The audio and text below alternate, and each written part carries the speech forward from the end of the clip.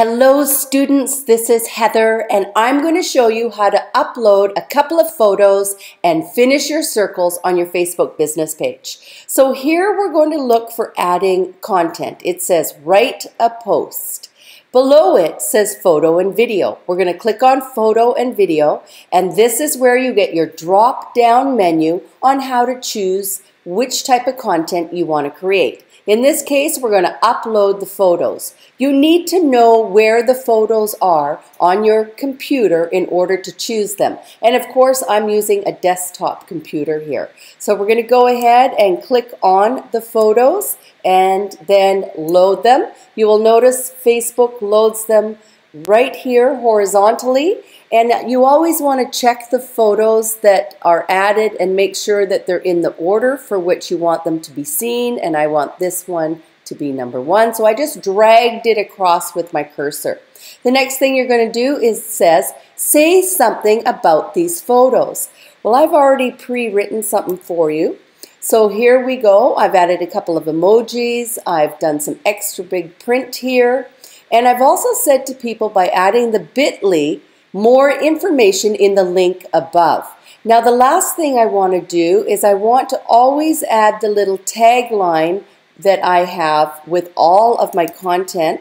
So I just scrolled down and I copied and pasted off of another post, and then I drop it in, and so now there is a call to action, and I've got a bit.ly as a call to action, so that's if the consumer clicks this bit link, it goes directly to the website, and I have a phone number call to action. I then click these 3 little dots and I go into the check-in mode, and in this case, let's put Nanaimo as an example, Nanaimo, British Columbia, and I have a check-in. But before I post it, I want to write the post in another language. I click here, I select the language, and I want to go with French, and now you watch it populate, and now my post is ready to go out. I could share now, or I could schedule this post, but I'm going to share now. So I just click share now.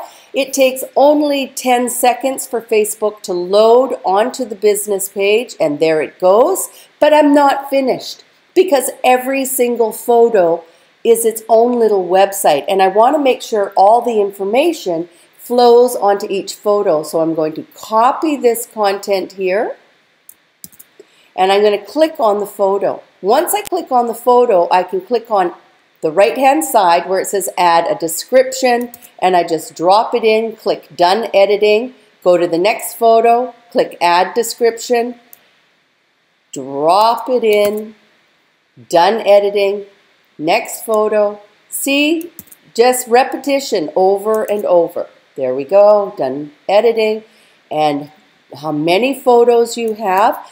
If you're going to do too many photos, you need to actually create a photo album. But in this case, I've just used 5 photos, and that's okay. Now, you notice I was pasting it in those last photos, and they were disappearing, so I just had to click paste it in again, and it worked. Sometimes Facebook is glitchy.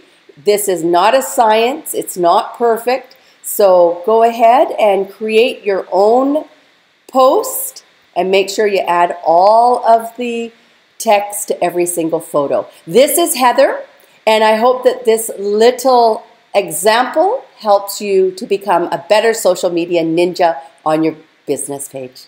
Remember, everyone, keep it simple.